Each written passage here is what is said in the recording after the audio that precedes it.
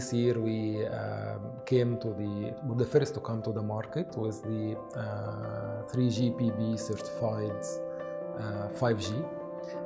We were also the first to bring the CPE as well, 3GPP certified, and we also came up with our own chipset 5G01 for the terminal and devices. So you could say that we have been leading the market when it comes to 5G. The second, we came with the first Huawei connected car with Citroën DS7. We also signed a contract with Audi for a number of projects, again for intelligent connected cars. We signed a number of agreements with our partners and ecosystem. So we brought more partners into the picture in the Middle East, like SETS in Lebanon, for example. We signed with Zain a frame agreement to help develop the digital transformation, to help the economy and the industries across the region. We signed with the Ministry of Telecommunication in Saudi Arabia for some CSR activities for a program called the Seed for the Future, where we provide kind of a mini MBA for the students and make them job ready. They get training and development, skills development in the 5G, artificial intelligence, IoT, and the latest in the technology and solutions. We have been growing across the number of references when it comes to smart city and safe city solutions.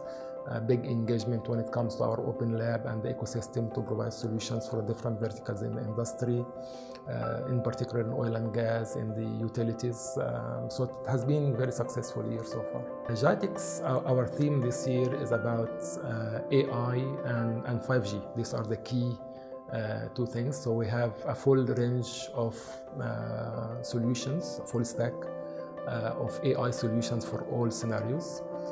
That includes the cloud, the big data, the IoT, and many others. Of course, 5G leverage as well is part of the solution that we were showing. We're showing also a number of technologies, if you want, showcasing a number of technologies. If we mention the Fusion Cloud 6.5, this is the new generation of intelligent clouds for the private cloud systems. We're also showcasing the new Fusion Atlas. This is the new intelligent computing. Again, everything is AI, based on leveraging the AI technology. This system will be one cloud, one lake, talking about data, and one platform. This will help and make a difference for customers who wants to make digital transformation. We're also showcasing the EC3000. That's the new intelligent solution for unified communication that's cloud-based.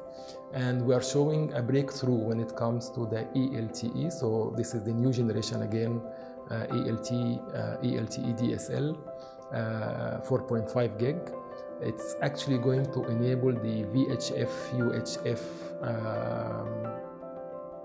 aggregation to bring the spectrum from narrowband into broadband resources. So that is going to make a big difference, if you want, in the industry.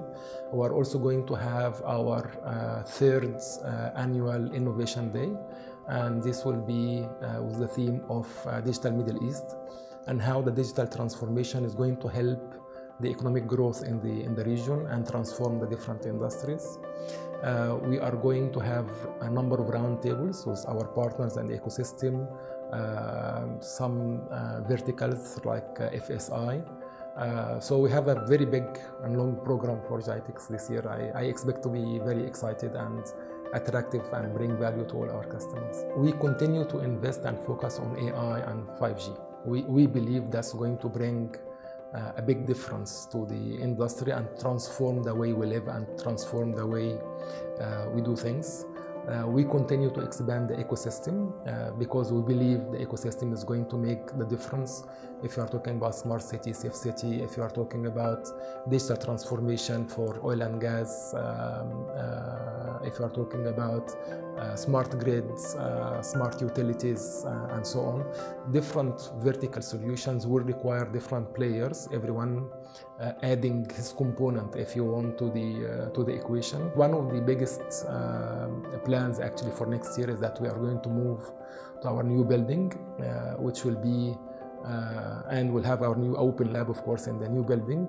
And we'll be showcasing all the technology that's built on 5G and AI in this building live. So you will have face recognition coming to the building, you will have plate number recognition for the parking, and the list goes on. So all what we're talking about from AI and IoT and smart solutions, you will see it and live it live in our open lab and in our new building.